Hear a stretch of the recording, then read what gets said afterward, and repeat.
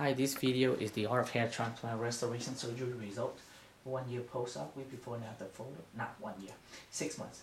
And this is an FUE done by me 6 months ago. And this client has excellent growth rate.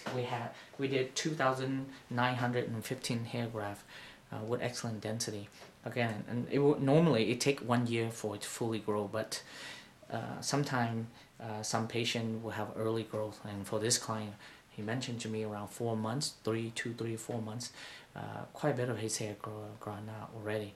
Now at 6 months, for him, it's rare. This is 5% to have almost full density by 6 months. On general, 95% take 1 year. Patient nowadays use ACell or amniofill during surgery, and that helps accelerate the result as well. Not everybody can respond the same, but I see more and more early growth, and you see excellent density. But I'm going to show the audience what he looked like before. Okay, and this is before surgery, and we did 2,915 grafts, and then 6 months later, and you see excellent density. But it's not just the density, but you want to see how natural the hairline is, because there's a whole artistry of creating hairline, and you see below the hairline, brighten the temple as well. And the idea is you want to make sure it's proportional vertically and horizontally as well. And again here, you see how natural that is. And you see how extensive hair loss he had. And a year later, and that was him. And this is by FUE method, manually done by me.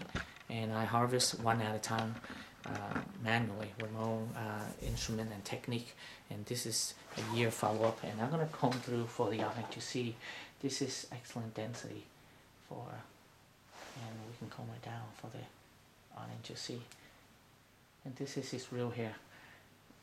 And you can cut it, you can permanent, you can dye it, and you know medicine will not get you from here to here. Okay, if medicine works, and then no one will do surgery. Yeah. So this is the 6 month follow-up, and normally it take a year for it to fully grow, but this client had excellent result by 6 months already. Thank you.